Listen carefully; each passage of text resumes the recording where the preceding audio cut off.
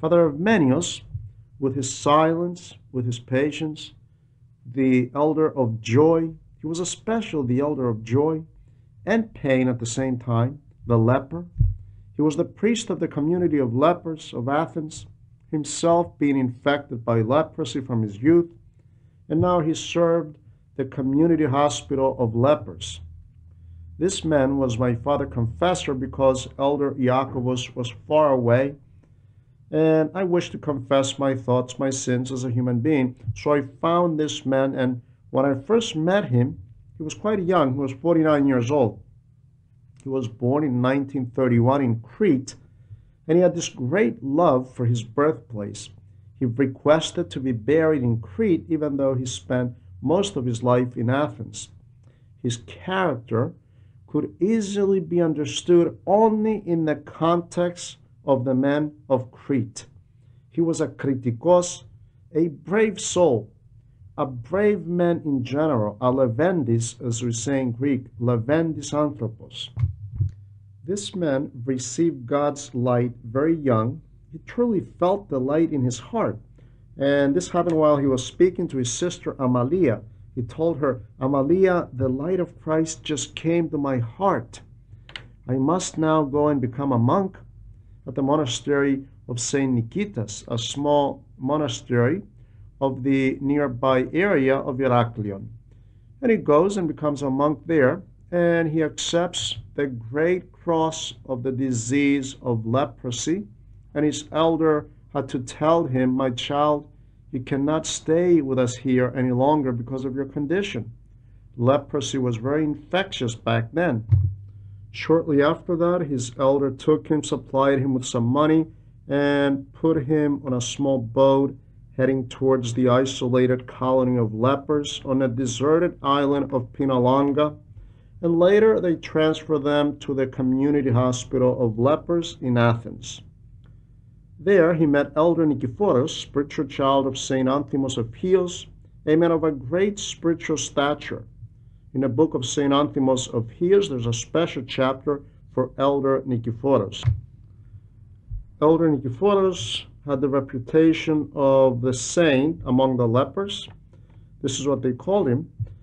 And here in 3 years under his eldership, Evmenios learned the trade or the technique of noetic prayer.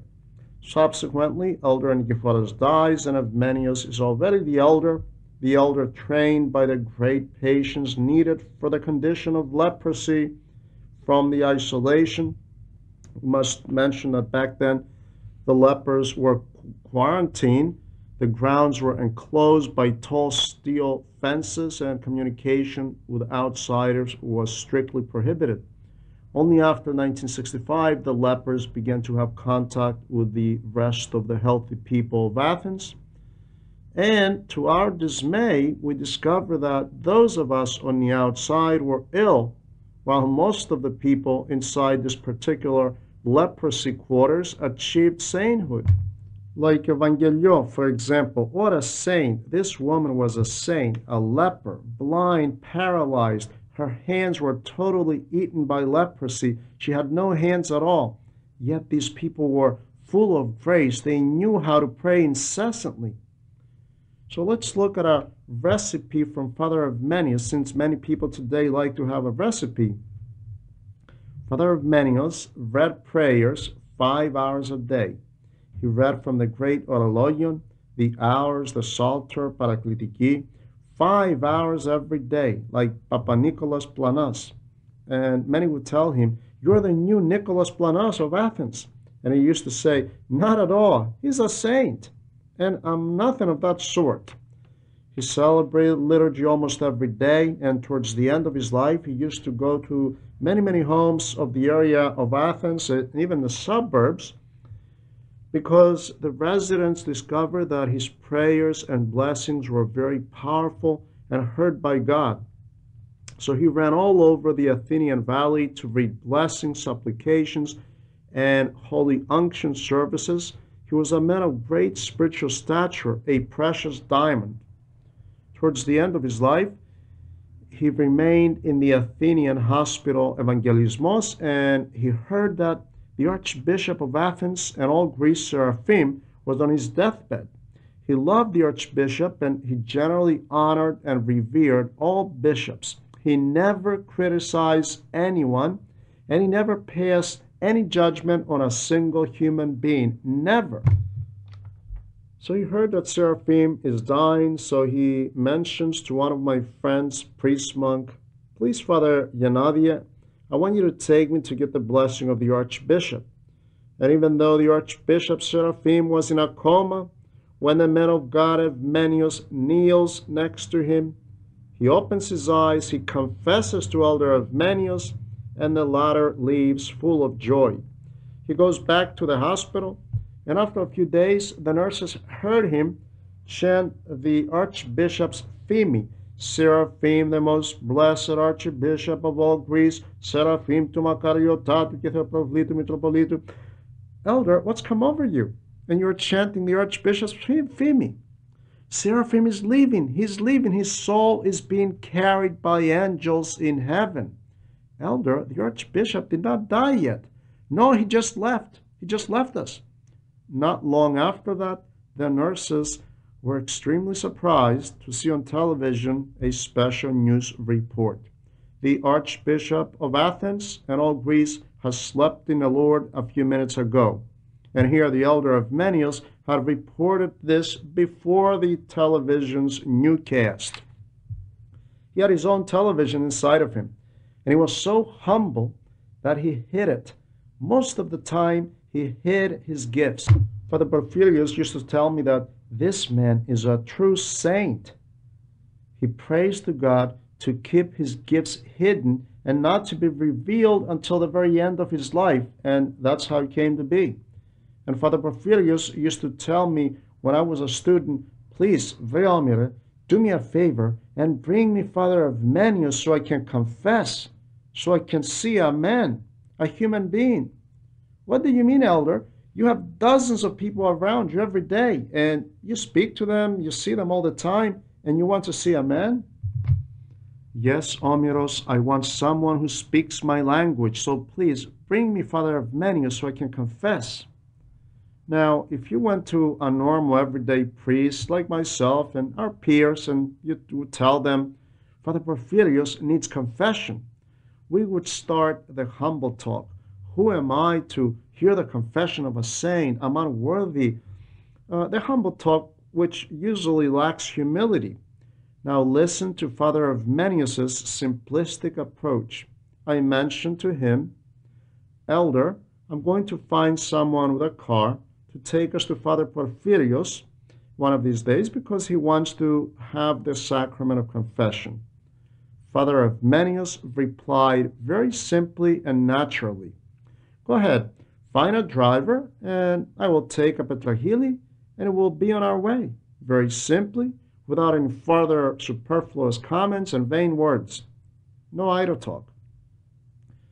So I did find someone to drive us and took Father Evmenios to Father Porphyrios. And when he came out of the confessional, we were eyewitnesses of a man who just descended from Mount Sinai. We saw the face of Father Evmenios take the color of a red-hot brick, radiating a glow similar to the face of Moses when Moses was coming down from Mount Sinai with a fiery red-hot face. We were shocked at the sight of his face.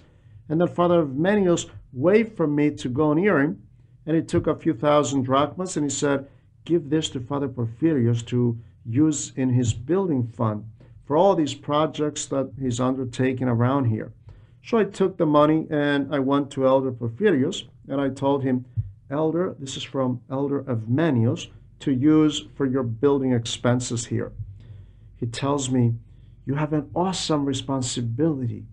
You are around a great man of God, and please, my son, as long as you are around Athens, bring him to me now and then so I can confess.